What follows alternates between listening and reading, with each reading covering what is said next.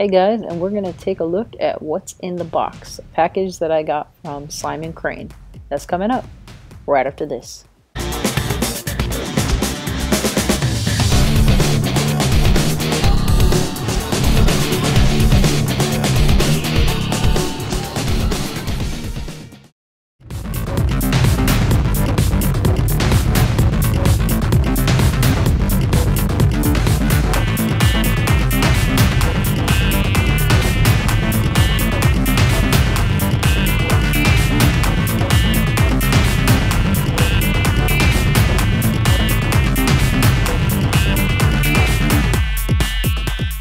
So the first thing that we're looking at that came in the box is actually Andy Hunter's Steinhardt, and it is the Steinhardt Ocean 1 GMT, I believe. It's the blue and red one.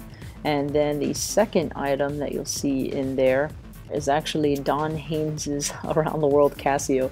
So the first one here is the Steinhardt GMT, which is actually it's pretty nice. It's the red and blue one.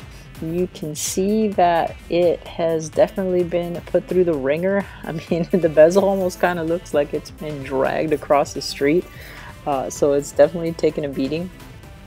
Then you have the Casio, which, I mean, what can you really say about it? It's an absolute classic. I don't personally see myself spending a lot of time with it on, but I do really like the Steinhardt. It does seem like it's going to be really fun to wear. It's going to be fun to wear around. I don't think that I'm going to be doing any reviews of either one of them, but I am going to enjoy wearing them. I'm certainly glad that Simon sent them over for me to wear for a little bit and enjoy for a little while. So if any of you guys want to get closer looks at me enjoying these pieces or different bands or strap options that I might put them on, don't forget to go ahead and check in the description where I'll have links to my Instagram, Facebook, Twitter, where I'll be posting wrist shots with all these as I enjoy wearing them.